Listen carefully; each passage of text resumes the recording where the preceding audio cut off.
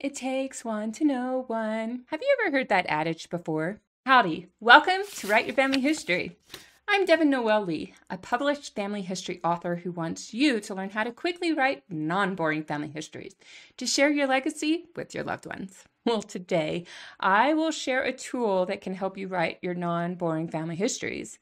And yet, this tool is rather boring to you.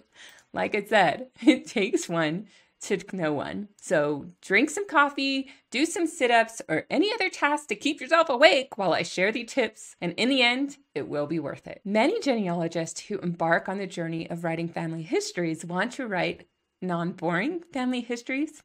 Are you one of them? One quick fix to many story-based histories is eliminating passive voice throughout your text. While this sounds simple or a little confusing, it's actually a little challenging, especially for me. But thankfully, several tools can spot weak writing and help us make small changes to our manuscripts. Using passive verbs is a skill taught in my children's grammar program. If passive tense is grammatically correct, why should writers avoid using it? Andrew Padewa, author of Teaching Writing, Structure, and Style, declares that a verb can make or break a sentence. He suggests banning weak verbs such as get, got, go, went, see, saw, say, and said. They are grammatically accurate, but very weak. For instance, instead of saying John went to church every Sunday, you'd replace the boring word went with one of the following. He attended church every Sunday. He bounced to church every Sunday. You trudged to church every Sunday.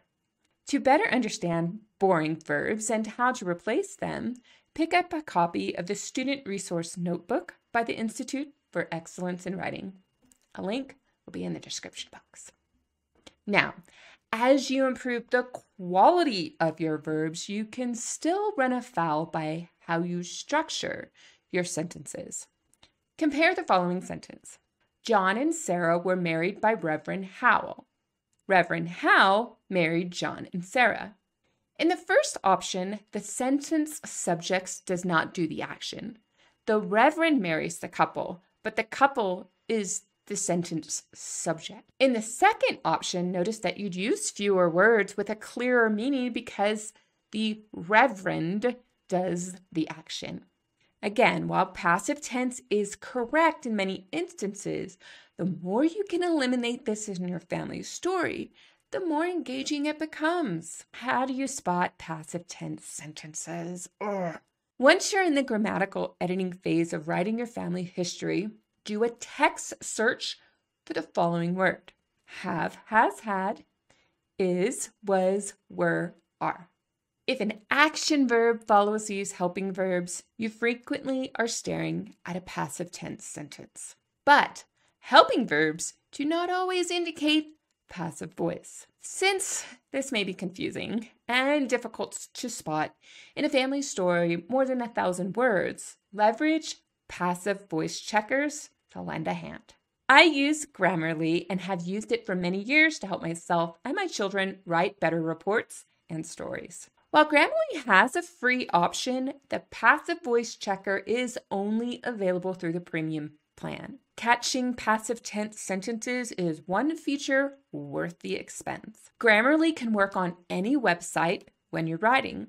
For instance, it will turn on when using Google Docs, Facebook, or any other website where you can type a comment. You will often spot Grammarly suggestions in my videos here on Family History Fanatics and Write Your Family History. When you use passive voice, Grammarly highlights the problem and recommends changing the sentence. However, you'll need to write the changes yourself. The Hemingway app is a free tool that not only highlights and counts your use of passive voice, it helps other ways too. Many projects aim to use 2 or fewer instances of passive tense. Apparently, Hemingway will suggest avoiding wordy sentences and improving your story's readability. Now, the downside to this free tool is that you must copy and paste your text into the website tool, but free doesn't always fit into your natural workflow. Now, the Pro Writing Aid tool requires you to sign up for an account to utilize some free tools or invest in a paid subscription. The free and paid option checks for passive voice. What's advantageous is that this tool offers one-click correction. You can click on the better choice from several options and fix your problem quickly. It's such a cool tool, I might consider switching from Grammarly to this one. Finally, the Passive Voice Detector is a web-based tool that does what it says it'll do. After you copy and paste or upload text into the analyzer, the tool will highlight when you use passive tense. There is also the zombies test, which you can turn on to check your sentences. This feature makes editing fun when you can summon the zombies. In summary, one way to transform your family history from boring to brilliant is to dig in the details of your sentence syntax. By reducing passive voice using these tools, your readers will enjoy your story more. They just won't know why, but you will. But now it's time for you to go write those stories. Off you go. On your way out, be sure to click the like button and leave a comment. I respond to every comment left and respond to them fairly quickly.